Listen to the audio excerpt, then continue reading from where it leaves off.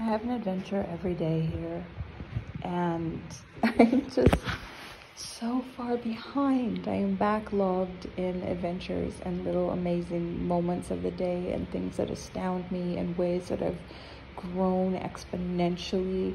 And you know, when people talk about like, oh, it's like you have to do the difficult work. You have to do like, if you really want to change, you have to do the difficult work. And I've heard that for so long, and I'm like, I don't know what that means. It's like, now I finally know what that actually means.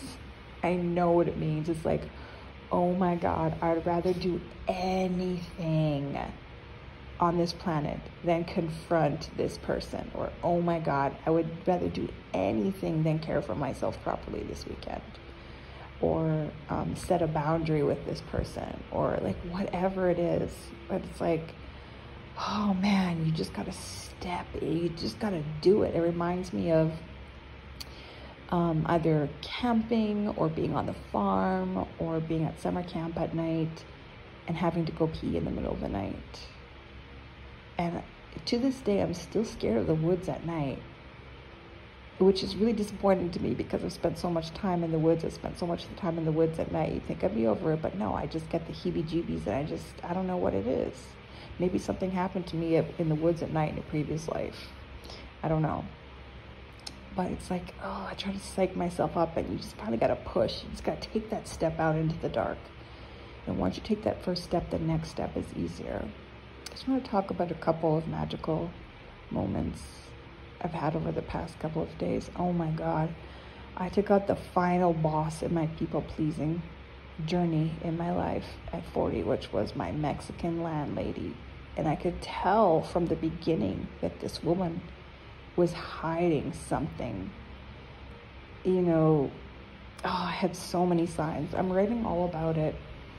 But then she even seemed to get, they had a real push for the, the rooster cloths here in Mexico. So a bunch of people were lining up. And after that, she showed up with this is just a hypothesis, because this has all happened around the same time. So I don't know. But after that, she showed up with Bell's palsy of the face. So that one side of her face was pulled into this sneer, which even added to her effect. Anyway, I had to face that final boss, and we were fighting on texting, and she was just going crazy on me like I've never seen in my life. And I was really supported by some other girlfriends I have here. A ton of my local Mexican friends were like behind me. They're like, you fight this. I had like one or two that were like, she might be a narco, don't piss her off. And then my Canadian friends were like, girl, that's what they do. Like, this has happened to me a million times. They start going crazy on you to try and make you scared to show up on the final day. And then you just like, is my mental health worth it? Is it going to be physical dangerous? And you just don't do it. And that was what I was going to do. But the day of, when I was supposed to meet her there at 8 a.m., I woke up. Somebody had sent me a message on Facebook because I'd been posting in some of the groups, like, does anyone know if this is normal for a landlord to ask this and do this? And they're all like, no, don't do it, blah, blah, blah. They're all like freaking out. But someone sent me a message and was like, you have to fight this. You can go here, you can go there. Like, the landlords are starting to become scummy, and like weird things are happening. Like, don't just let it happen, because it will make things worse for everyone. And I was like, you know what? You're right. And then my neighbor in my same building sent me this beautiful Spanish poem about being infinite and how I'm not small but large and I contain multitudes. And it was so cute and so beautiful. He just wanted to like inspire me because he knew what I was going through. Like, I had so much support that I could cry thinking about it. And my neighbor showed up without being asked. Like, I told him all the information, and he like doggedly, he was like, well, I really hate seeing injustice. You tell me when you'll be there, whenever, blah, blah, blah. So I found that like with my move, there were people who were like, oh yeah, I'll be there. I'm going to help you. I'll be there. I'm going to help you. But none of them like really kind of showed up. The ones who really wanted to help were asking me details. They were giving me their schedule. They're like, when are you going to be doing this? Here's what I have available.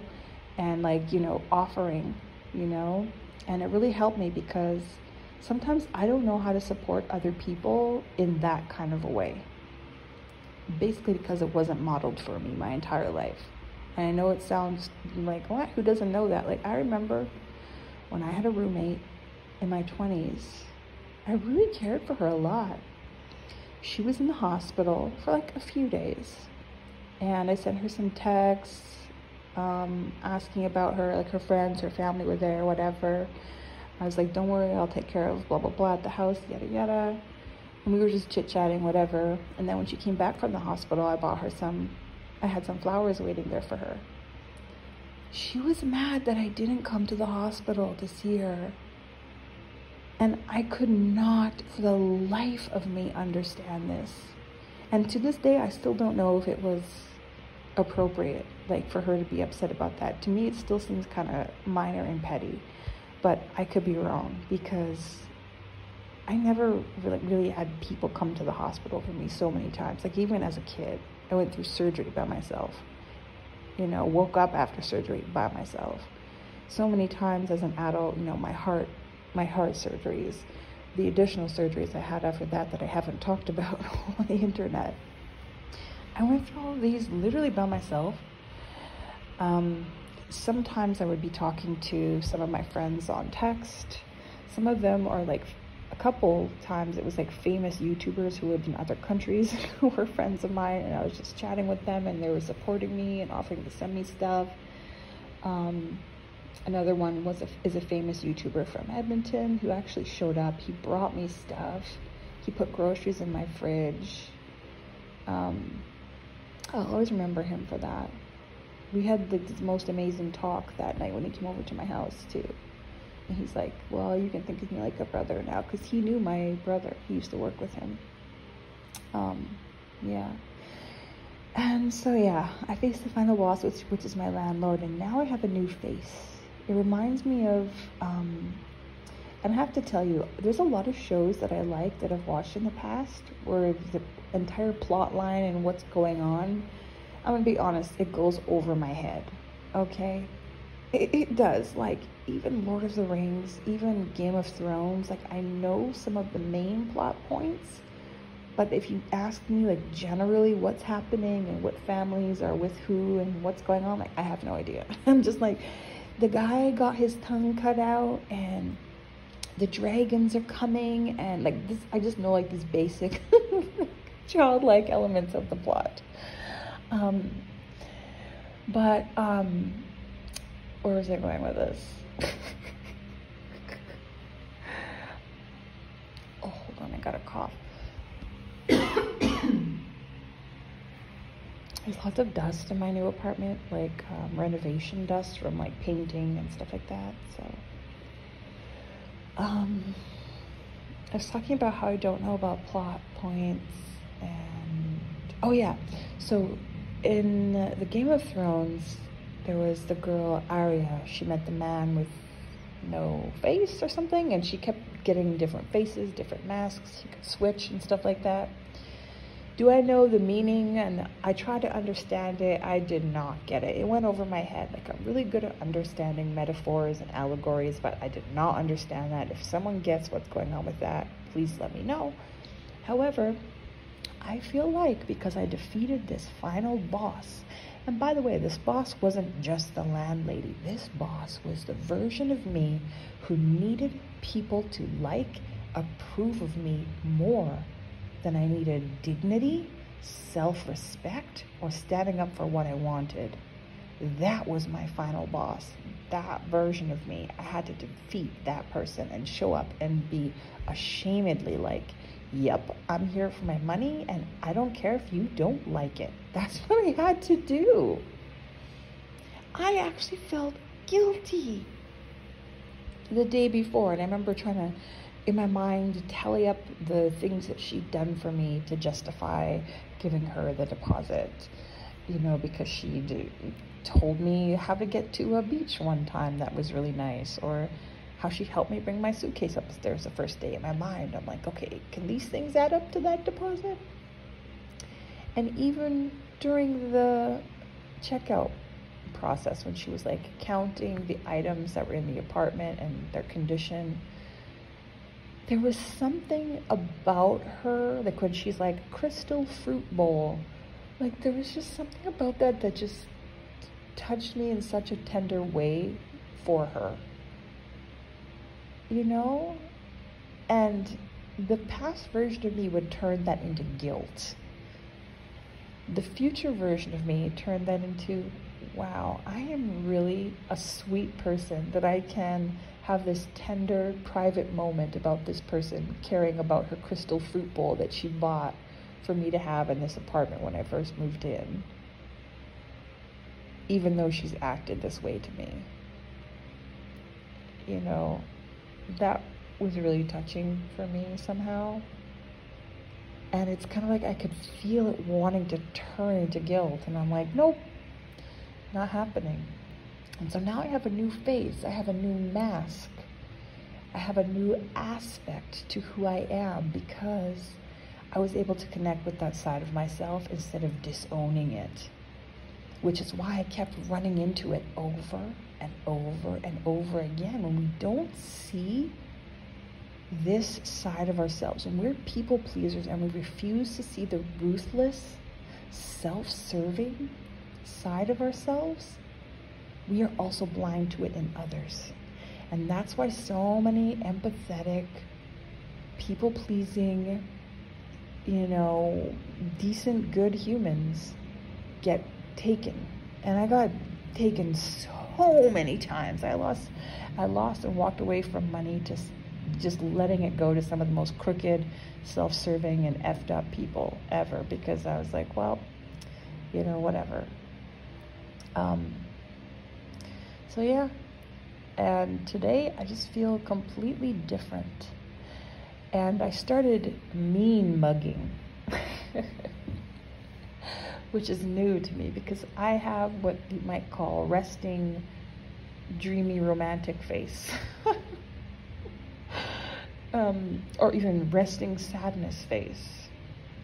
I have a resting face that's like, I'm really sweet and open. Come talk to me or fuck me over if you feel like it. It'll be fine. That's the kind of face I have. But I also have a face that has this like level of mischief, curiosity, sparkle in the eyes. I look turned on to life. So I'm going to give myself that. But generally, I've found that just kind of makes you a victim. And I don't know if it's a Mexico thing or if it's the city I'm in Mexico, but a lot of the women walk around with mean mugs. And I don't want to be too much of a mean mug because I think it will affect my face. Like, here's the thing, as you age, I feel like you start to have the face that you've earned through your personality over the years. And recently I noticed that my face looks really sad if I don't do anything about it, and that breaks my heart because I have been so sad, lonely, and disappointed so many times throughout my life that, yeah, my face will naturally kind of fall into that look sometimes, and that breaks my heart. So what I have been doing lately is affecting a mean mug, which is I kind of squint my eyes down and I let the rest of my face kind of fall slack, and I set my jaw a bit. So people, in my mind, they may think twice. You know, they're not going to look at me and be like, oh yeah, that's the one, I'm going to go, whatever it is. I had an old man come up to me last week and tell me something. And I was like, what did he say? And I'm like, I tried to hear it again. And I'm like, no, I still don't understand it. So I remembered one word that he said and I Googled it and it translated to tasty. And I'm like, oh, I guess it wasn't something innocent, that damn old man. Anyway, yeah, so that's my new thing now. I feel like I have a new dimension to my personality and I'm really proud of it. I had this other weird little thing this morning. I was going to brunch with my girlfriend and I could easily take a cab across the city for $2. But what does this girl do? You know, she tries to save $1.50 by taking the bus because it's a bit of an adventure. It's fun. I don't know. I've been taking cabs everywhere lately, and I don't know. I like taking the bus and I like saving money. although I know I'm being ridiculous. So yeah, I waited for the bus. You have to signal to the bus if you want it to stop for you. Bus driver ignored me, continued on to the stop up ahead. I was dressed, I wouldn't say to the nines, but kind of to the nines. You know, I looked really cute and well put together and polished to go meet my girlfriend for brunch in the rainforest. But what did I do when this bus stopped at the light? I picked up my pants, because they were kind of long, and I ran. And I remember my body just did it instinctively, bounding along like a little antelope, these tall, high leaps. And I was going fast, and I'm like, man, I'm so impressed with myself. This girl with a heart condition, this girl who should have been in a wheelchair at age 10, look at me now. And the doors on the bus are like open, they don't actually close. So I bounded over there, hopped on the bus, and I said, hola. This guy looked so unimpressed. He was so, self-righteous to blow past me at the bus stop. I don't know why. Maybe I was in the wrong spot. It's possible. I don't know.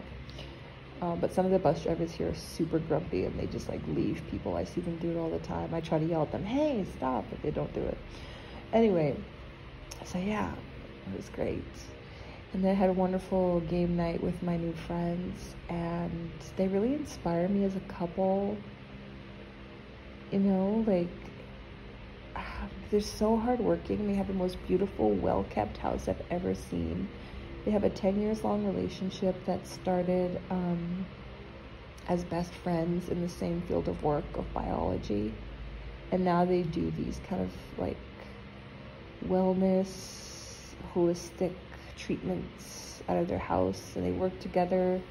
And the man is like really beautiful, really smart, bilingual. He's got this he's very masculine. He's a Taurus. He's got this steady, powerful, constant vibe to him that I'm just